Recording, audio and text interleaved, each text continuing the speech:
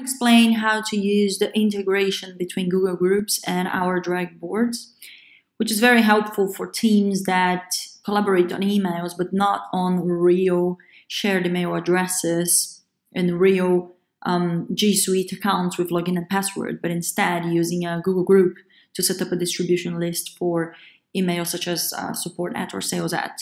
So you can integrate these groups into the direct boards and make them real-time and collaborative, exactly like a shared inbox.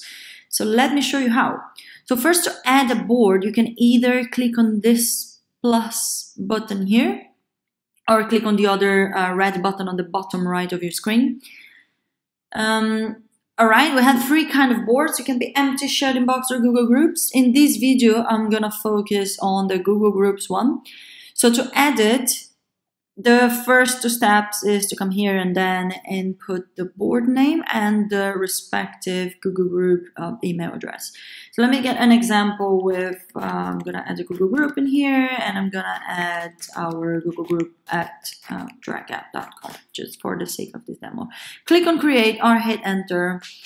And immediately after that, you have the pop-up with already the existing members of that Google Group. So we will connect to your Google Group setup in your G Suite account and pull up the list of people that are part of that Google Group that you're trying to add here. So in this case, we have 4 people.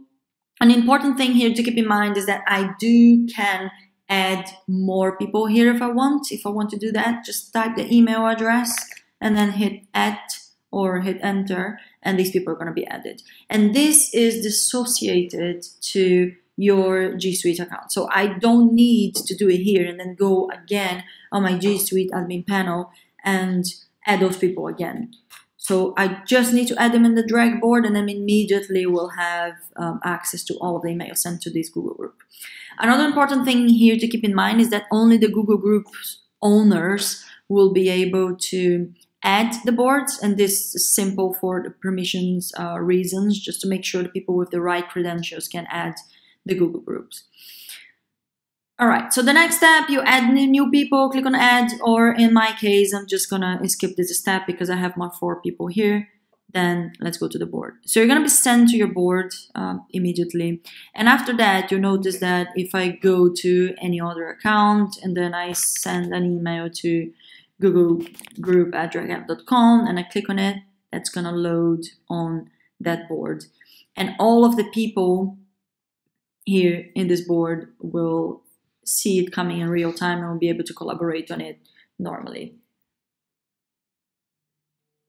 All right, there we go. So after an email comes in, everything that I do here, whether I'm adding a due date or adding a new tag or assigning it to someone, that's gonna be visible for everyone on the board.